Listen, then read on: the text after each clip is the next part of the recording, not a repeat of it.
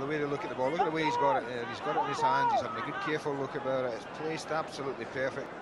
Look at that. I mean, everything's set that he's going to hit it. I just wonder if they're kidding us on. It's what, all of 30 yards, Andy? Ah, why not? It's a 30-yard free kick with a 20-yard run-up. Dear, dear! I don't believe it! What a goal we have just seen from Roberto Carlos. That is amazing! Well, that was what was missing in Euro 96. That is quite incredible. Not so sure about the goalkeeper's position and what he saw, but we can't deny the quality of the strike.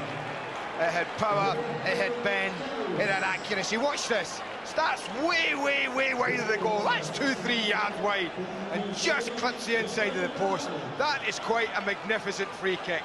I'm not so sure we'll see one better than that for many, many a year. Quite exquisite. An absolutely stunning shot. Barthez, well, he was as much a spectator as I was.